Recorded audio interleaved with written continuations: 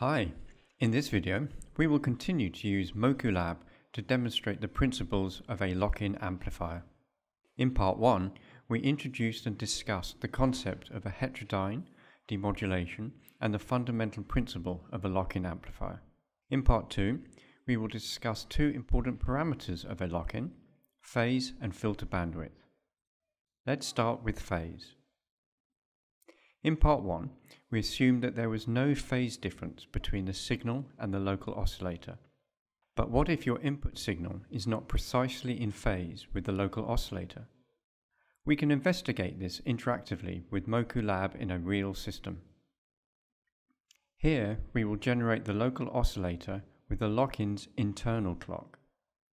This allows us to interactively adjust the phase of the local oscillator and observe the effects. To set this up, we will operate the silver Moku as a waveform generator to produce our input signal, and the black Moku functions as the lock-in amplifier instrument. Connect the 10 MHz reference clocks between the Mokus to ensure their internal clocks are synchronized. Then connect the 1 kHz sine wave output to the lock-in amplifier's input. Now take an iPad and launch the lock-in amplifier instrument. Switch the local oscillator from external to internal. Then enable the probe point before the mixer. We want to ensure the input signal and the local oscillator are in phase. Now place a probe point at the lock-in output.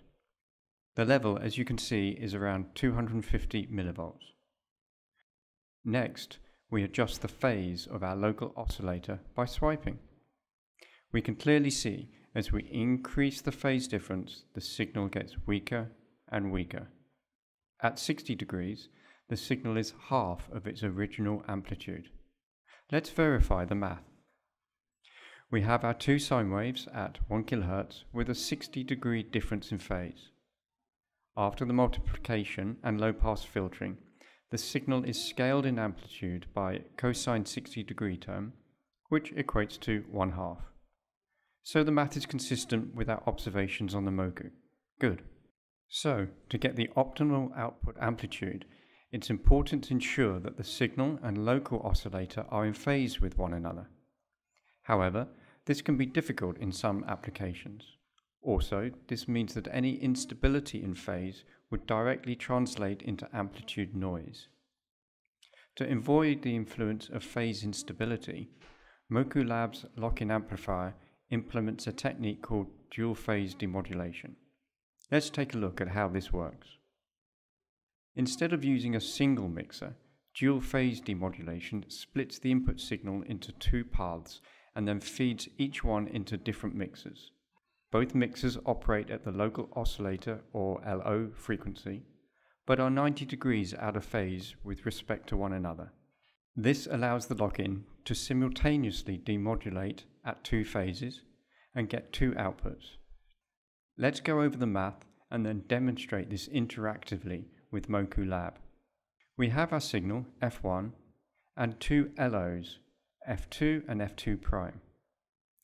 We multiply them with the mixers and filter out the high frequency components. Now we get our X and Y at half and minus √3/2. This agrees well with the experimental results from Moku Lab.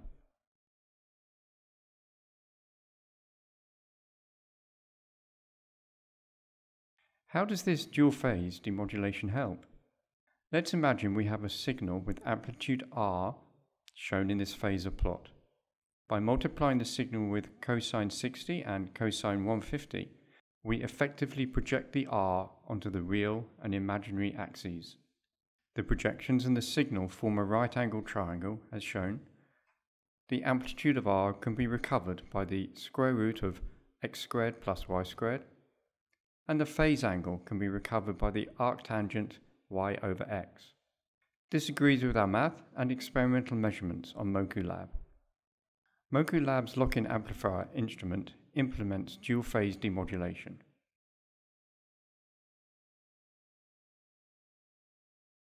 A simple tap switches between rectangular XY or polar R theta.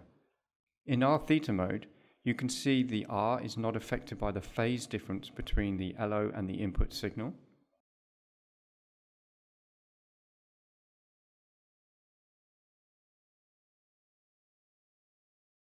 And the theta can be used to directly monitor the phase shift of the input signal and the reference LO.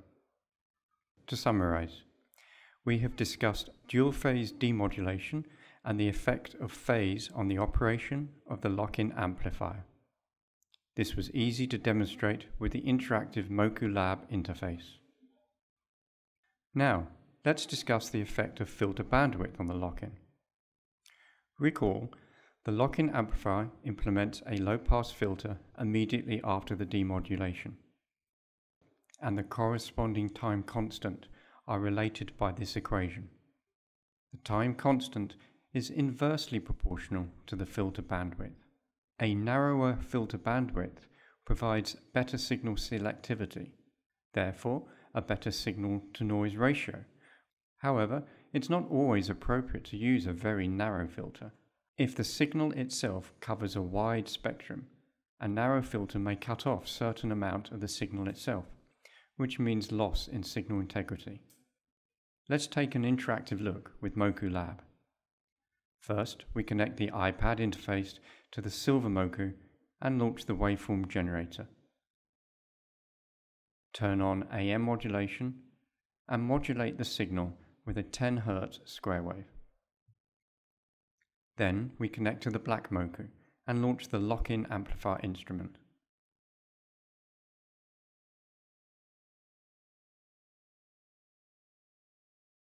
Turning on the input probe, we can observe the 1 kHz signal modulated by the 10 kHz signal. Next, turn on the output probe. At a filter bandwidth of just 1 Hz, the square wave feature is completely filtered out. As we increase our filter bandwidth to 10 Hz, we start to see some signal, but since the higher frequencies are still filtered out, it doesn't resemble the original square wave. At 100 Hz, we can start to see the actual square wave features of our original signal. If we further increase the filter bandwidth, we can get sharper edges to the square wave. However, as it gets closer to the modulation frequency, we start to observe feed-through of second order and higher harmonic components, which degrades the signal to noise and causes distortion. So, it's important to have an idea about the shape and feature of our input signal, then choose an appropriate filter bandwidth and modulation frequency. Thanks for watching our Lock-in series videos. See you next time.